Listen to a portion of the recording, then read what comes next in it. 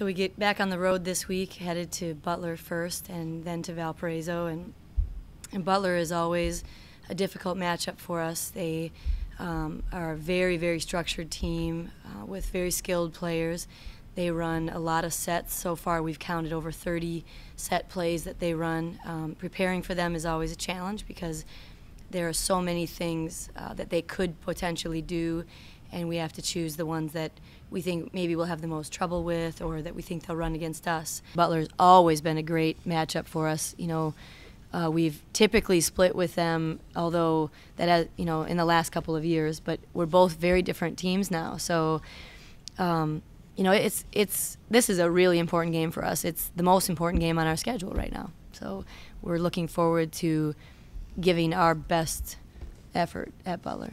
So whereas Green Bay might have felt like this was, you know, this is the team that beat us, really it wasn't the girls that beat them. It was maybe, you know, it was Cleveland State, but it wasn't the girls that beat them.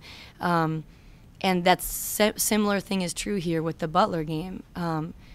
It was a lot of Kaylee Klein and Angel and Jessica Roque and Stephanie Crosley. Now we're a different group, and so our girls aren't really talking about a revenge, you know, concerned about a revenge factor. I think Janelle and I are both still trying to sort out the kind of point guard that she's going to be and how that benefits our team. As I've said before, Janelle is very different than any point guard we've had here or any point guard that I've coached. Her challenge is to find a way to be her own player and fit into the system that we have. She's watched, you know, Angel and Jessica Roque play the point guard position, and she's not like Angel and Jessica. You know, they're very structured, very disciplined players, and Janelle is very explosive and creative, and we have to find a way to fit her into what we're doing. I think our defense still has a long way to go. I think that we're finding out what we're capable of defensively. I haven't always been 100% pleased with our intensity and effort on defense. I think we're capable of being a tremendous defensive team.